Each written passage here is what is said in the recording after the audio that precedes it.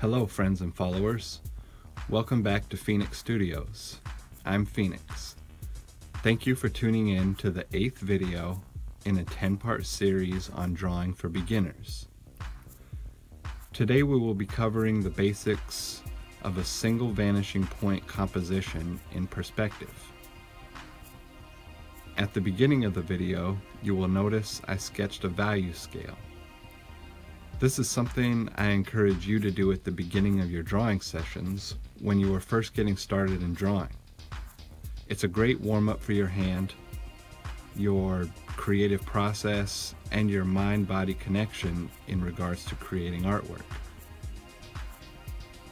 So what we're working on here today is a single point perspective with a single vanishing point. The first thing I did is I sketched out the horizon line. I just picked a point on the paper somewhere in the middle of the page. Just for this example, you can always move that around. And I just drew a straight line using a ruler, and I picked a point on there that's going to be known as our vanishing point. And what that means in this case is that's our line of sight of this composition, and that's where the lines in this drawing will all converge at that singular vanishing point. They will seem to get smaller and smaller as they go further and further away from us, and this will help to put our drawing into perspective. So I sketched out the shape of a square, and then I connected the two corners that are facing us to the vanishing point. And then I just chose a random point and I connected those two lines using a line that is parallel to that front corner of our square. That's how our eye would see this in perspective. And now I'm just erasing out those lines so it's a little less confusing. And what you'll see is we've got the front end of a cube and one side, and this is what we can see when the cube is right on the horizon line, meaning it's level with our eye level. So that line that goes across the back that the vanishing point sits on, that is our horizon line. That basically represents the eye line of the viewer, and so that's what you would be looking at. As you work on this sketch and all the sketches you do, just remember to be patient with your drawings. These techniques do take time and a lot of practice to grasp. Also, keep in mind that these are just sketches and they are for practice. Therefore, they do not need to be perfect. Now, some of the reasons we want to learn and understand perspective is so that we can add realism and three-dimensionality to our artwork.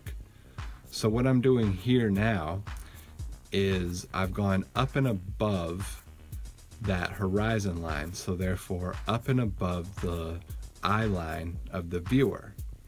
What I want to create here is the illusion that we're looking up at this cube. This cube is suspended in space, or we're just much smaller than it, but I want to create that illusion that we're looking up. So I move it up and above that horizon line, and then I basically continue the same process of sketching out the square, connecting the corners to the vanishing point of the sides that would appear to our eye, and that's what I'm doing here now. You'll notice on the first cube there were just two corners I had to connect, but this one, because it's up above us, we're seeing more of it, so we had three corners to connect. And then now I'm just going to make these lines do not converge and go to the vanishing point, so they're going to run parallel to the lines on the front of that cube.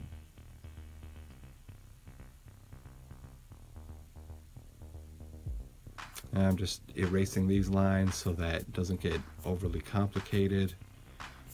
Helps separate it in space and you're able to see it a little bit better. To remove my eraser shavings here, I'm just using a fan brush. You could use, a fan brush or something similar. It just helps me from blowing on it and getting a bunch of moisture all over the picture, or wiping it with my hand and then smudging the picture. It's just, I've found that it's easier to use a little brush like similar to the one I'm using in this video. I'm just darkening up these edges so you can see them a little bit on camera. They came out a little lighter than I would have liked.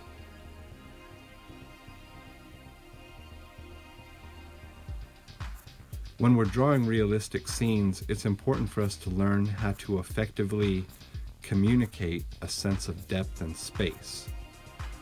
We attempt to trick the viewer's eye into believing and seeing a three-dimensional space on what they know to be a two-dimensional piece of paper. Now, what I'm doing here is I also wanted to demonstrate how to draw a cube that we're looking down upon, or what people may refer to as a bird's eye view. So this one, I drew the square below the horizon line in this case. And now I'm going to continue the same process that we did in the previous two cubes, just using my ruler. And when you do these at home and when you practice these sketches, you don't always need to use a ruler. You can just kind of, they're just for practice. You kind of put up your horizon line, you put out a vanishing point, and then you start sketching in your shapes and just rough in those lines that proceed off to the vanishing point. Now, I would recommend possibly, for your first couple examples, go ahead and use a ruler, because it will help you get that basic fundamental understanding of what's taking place when these lines are vanishing off to that point. But after a while, you'll be able just to, when you're doing sketches, just go ahead and leave that ruler to the side. Just wanted to kind of show and give a demonstration on how it's done with the ruler. And now I'm just erasing those lines so they don't get confusing here. And so there you've got your three shapes. You've got one shape that is right on the horizon line. The viewer is looking directly at that shape. Then you've got one shape that's above the horizon line that we're looking up at it. We're beneath that shape or below it. And then you've got the third shape where we're up above that. And that could mean that we're up in a tall building looking down on something. It can mean that, we're all in space and we're hovering above this object. It's below us somehow. This could be, this could be a train. This could be a freight shipping container that's on a train, and we're up in this building and we're looking down on it. That's how you can kind of perceive this. But it just creates that illusion of there's an object at our level, there's an object above us, there's an object below us, and it really creates that illusion of depth and space. Virtually everything in the natural world can be simplified or grouped into essentially four basic two-dimensional shapes: the square, the triangle, the circle, and the rectangle. All other shapes can be constructed using these. But when we add a third dimension to these shapes, we create the illusion of form in our drawings. A circle can become a sphere or a cylinder, and a triangle morphs into a cone. In this example, a square becomes a cube. Now what I did is I went ahead and used some of the techniques we've learned in the previous videos, and I determined my light source was going to be coming from the upper left corner, and that way I could go ahead and throw a little bit of shadows and shading onto these pieces just really quick to kind of help even further create that illusion of depth and space. So now that I know that the light source is up and to the left, that meant that my shadow edge and my darkest edges of the shape would be on these sides that you see me shading in now. So I'm just going ahead and laying in some basic shading. I'm not even going to become close to getting carried away with this, or really getting involved like some of the previous videos. This is just some rough shading, rough values, just to kind of create that illusion of depth and space a little bit better. And so I just throw in some shading in various spots.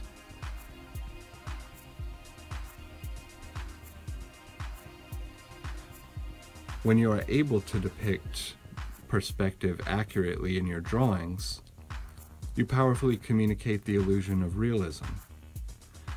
And this exercise, like all the other exercises we do, you'll want to practice this repeatedly, and that's how you'll continue to improve. Practice makes progress.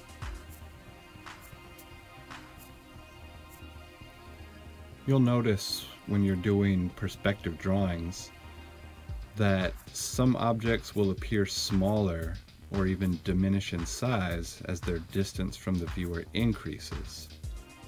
For those of you, interested in the fundamentals of perspective, which I'm sure everyone who's made it this far in the video must be, to become more familiar with the fundamentals and the terms of perspective, that phenomenon is known as diminution. Also, lines or edges of objects which are in reality parallel to each other will appear to come together or even converge as they get further and further away from the viewer. This is known as convergence. You'll also see that the position that refers to the fixed position of the viewer's field of vision, and therefore making it possible to do a perspective drawing, is known as the line of sight. There are actually an infinite number of directions a line of sight can take by merely moving your eyes or turning your head slightly. But to draw a scene in perspective, you've got to limit that direction to just one line of sight. And the line of sight creates an eye-level view of the scene, basically.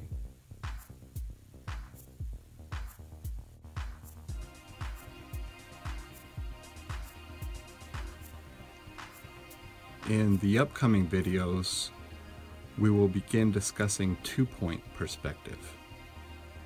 I do want to mention, don't forget to stay tuned for the giveaway taking place at the end of the 10-part series.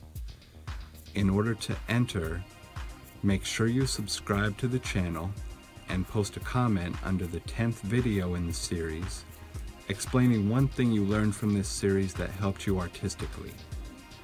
I will select one random comment to win a free kit of beginner's art supplies.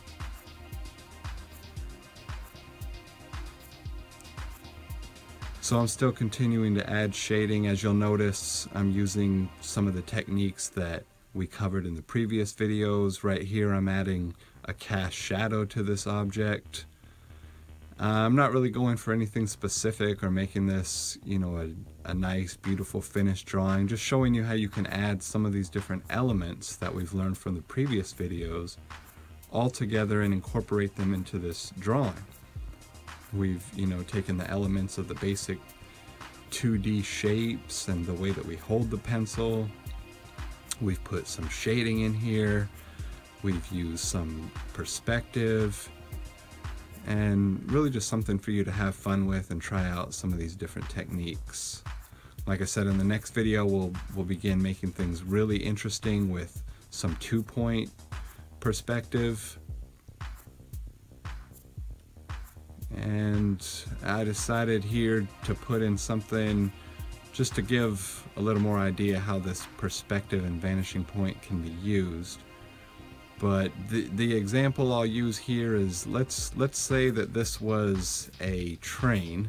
It was on some tracks and it had some freight cars on it. So the cube that's closer to us, that's, obviously that's going to appear in one perspective because, it's closer to the viewer.